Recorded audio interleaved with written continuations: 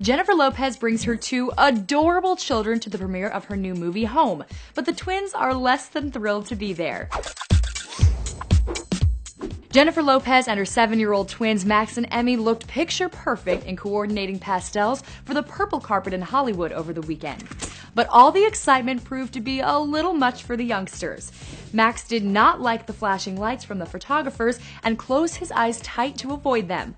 Luckily, Mom was on hand to comfort her son, and soon everyone was back to smiles. Now, we don't blame the little ones for being a bit shy on the carpet. The spotlight isn't for everyone. But despite their discomfort, Jen explains the kids were excited to be there. They're like, "Come on, let's watch the movie," she told Us Weekly. "I'm excited to see the movie with the kids. I feel really great."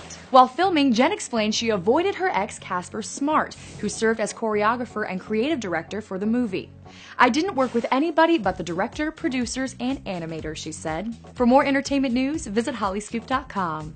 See other cute celebrity kids here, and don't forget to click here to subscribe.